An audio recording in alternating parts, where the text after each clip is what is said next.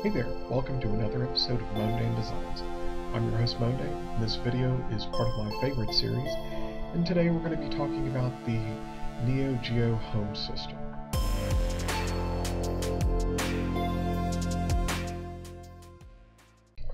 The Neo Geo was one of the most expensive consoles that was released back in the 16-bit and 32-bit eras.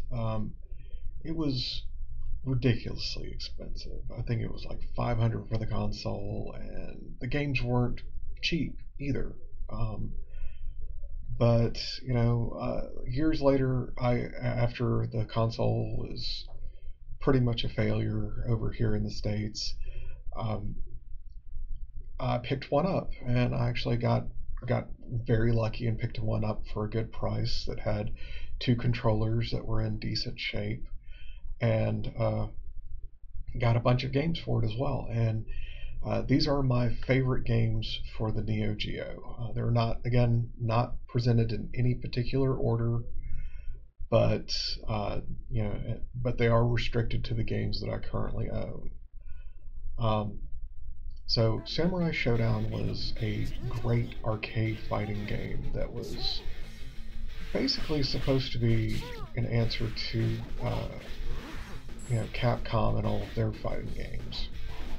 And I personally believe that Samurai Showdown was probably the most successful that they've been. It's a great series. It continues to be a great series, and I love it. It's released in 1993 by SNK. I think like most of the games on the Neo Geo are released by SNK.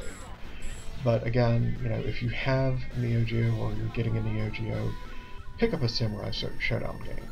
Just any version of it, you should be happy with it. Next up, I have Art of Fighting. Art of Fighting, released 1992 by, surprise, SNK. It's another fighting game. Pretty much I'm just have fighting games on the thing. I wish I had more than that. I think I do have like the top golf game or something like that, but I just don't really play it that often. But it's another game that's a lot of fun. Then there's SNK's flagship for their fighting games, which is the Fatal Fury series, and specifically I have Fatal Fury Special. I liked Fatal Fury. It's very different. It's great for when you want to play a Street Fighter style game, but you're tired of Street Fighter itself. But sometimes there's like a little bit of slowdown issues and stuff like that. Some of the inputs are a little bit hard to do, but overall, a very good game. And honestly, if I was buying a Neo Geo today, I would expect someone to throw in like Fatal Fury in for free, or like just one of the cheap games, because it's such a huge monetary investment to start collecting for the Neo Geo. Also, I'd like to go over some of the things that you need to look out for when you're picking up a Neo Geo. Make sure that it is the Neo Geo AES system and not a converted MFV system or MSV system. Those are actually the arcade machines that have been converted, and you need to just know the difference between the two. Also, do not purchase a Neo Geo home system without the AV cable and without the power cable. Purchasing one that has been modified for S-Video Out or anything else like that is just fine. Universal BIOS, definitely a bonus to go with that. But you need that power brick. It's a little specific. I have used a generic power brick in the past, and I got some noise coming across the sound and across the video. So I just basically try my best to stick with the OEM, the one that just came packaged with it. Also, get controllers.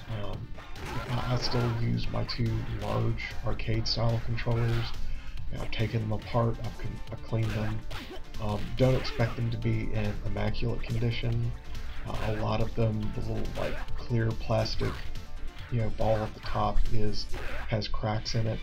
That's actually fairly normal for it to happen to these systems. It's just something to do with the type of plastic they used and how how it kind of naturally cracks over time. The AV, you're mainly just going to get composite and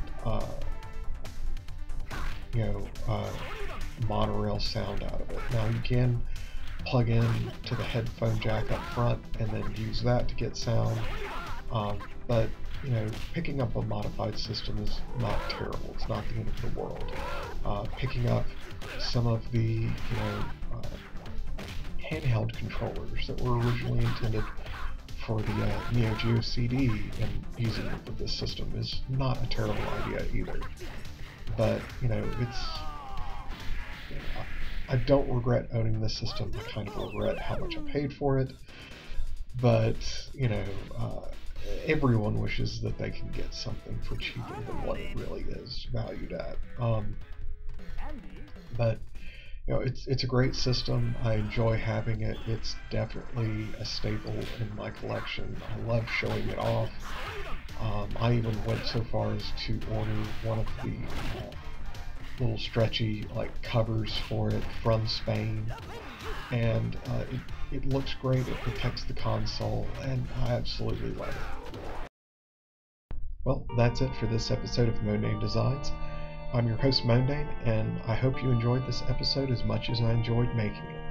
If you like what you see, you can support me and my channel on Patreon by clicking one of the links below. As always, please like, comment, and subscribe, and have a wonderful day.